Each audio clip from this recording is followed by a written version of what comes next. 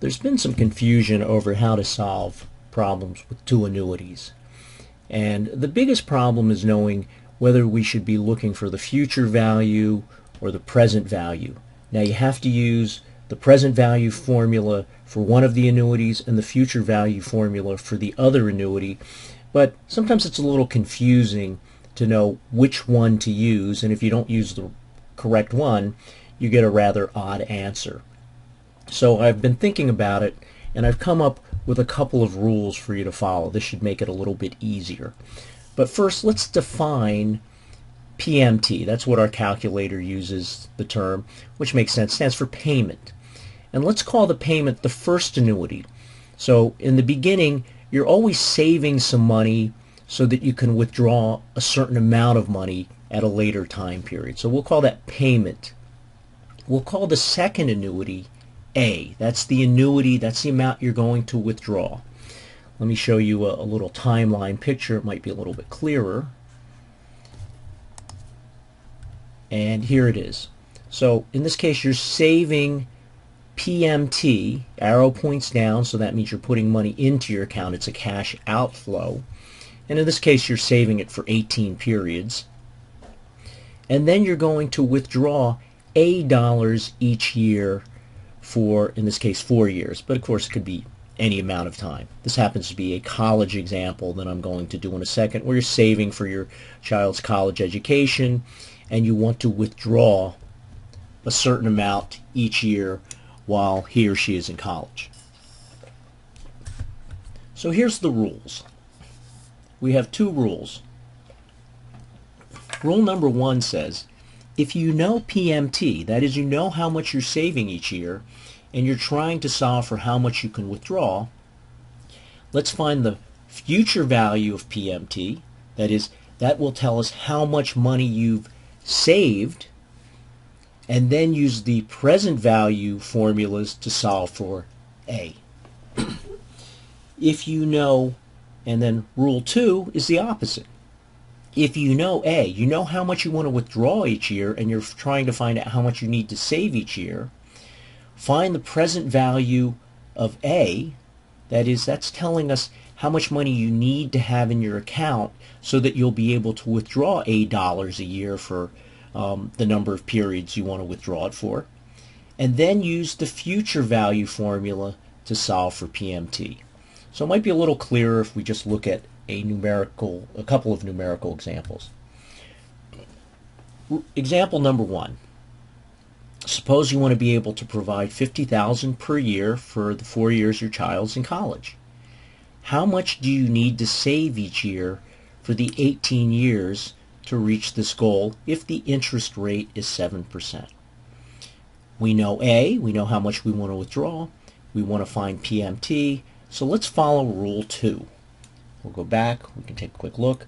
Rule 2 says if you know A, then you want to find the present value of A, and then use the future value formula to find PMT. So let's look at this. I've created this picture already.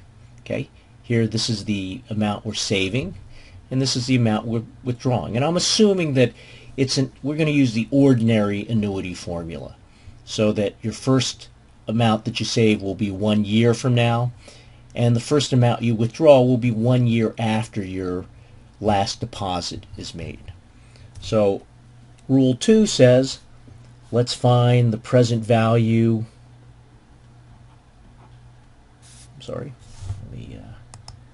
present value of A.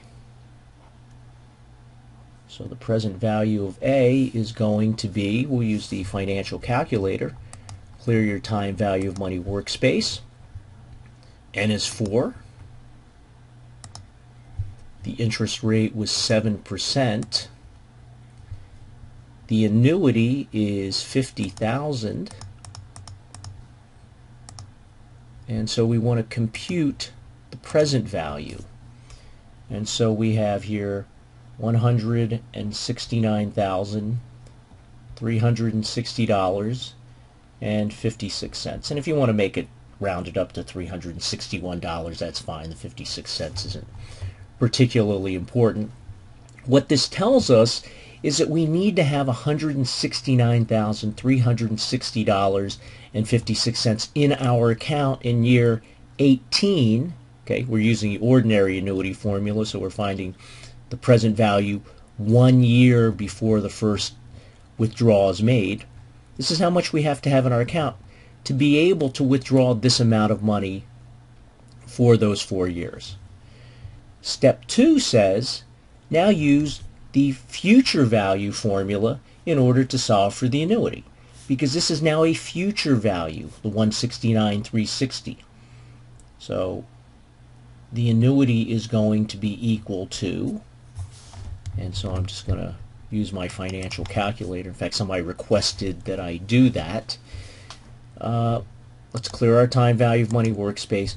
It's better if you don't try and copy it back in here. I think we tried that in class, and it turned out that there's still a number in PV, and if you forget to perhaps put a 0 in to clear that out, you'll wind up with the wrong number. So let's just clear the workspace totally. We'll type in everything again by hand. It's not that much. All right, in this case, N is 18. We're saving for 18 periods.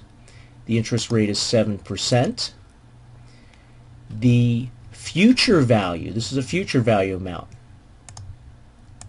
And if you're just following the formula I gave you, or the rule I gave you, 169,360 and 56 cents. That's the future value in year 18 that we want. And let's just compute the payment. And so you need to save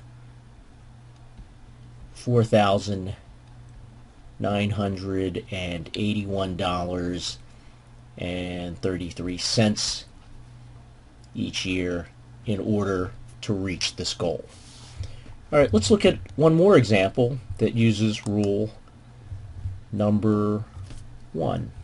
Let's see, example 2. Suppose you save $10,000 per year for the 40 years you're working. How much can you withdraw each year for the 30 years you are retired if the interest rate is 6%? Since we know PMT and we want to solve for A, this follows Rule 1. Rule 1 says find the future value of PMT and then use the present value formula to solve for A. So let's do that. All right, I've actually drawn out the little diagram here. So we know this. We want to solve for this, and our rule says find the future value of this. So this will tell us how much is in our account in year 40, and then we'll use the present value formula to solve out for the annuity. Okay, so the future value is going to be equal to, okay, the future value in year 40 is going to be equal to, clear my time value of money workspace, the number of periods is 40, the interest rate is 6%, I'm saving $10,000 per year, and I want to compute the future value, so I'm going to have $1,547,619.66 in my account. Okay. Now this number comes, this amount here in year 40 comes before this annuity that we're withdrawing. So essentially it's a present value. But again, just follow the formula. Okay, whether you use the present or future value annuity formulas. We said now we need to use the present value formula. So this is a present value, 1,547,619.66. Okay, you're going to take the money out for 30 years. The interest rate is 6%. And so let's compute the annuity or the payment.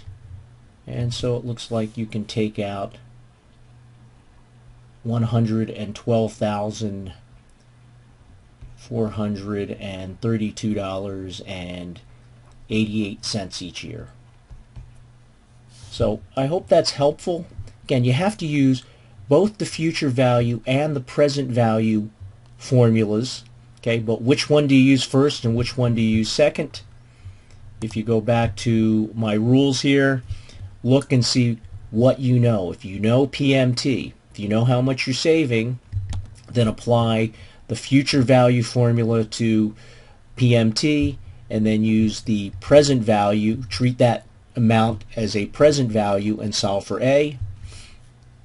If you know A, you need to find the present value of A, and then now that tells you the future amount you have to have when you save PMT dollars each year. So I hope this rule is helpful. Perhaps that will allow you to solve the problems more easily now that you have a rule of thumb.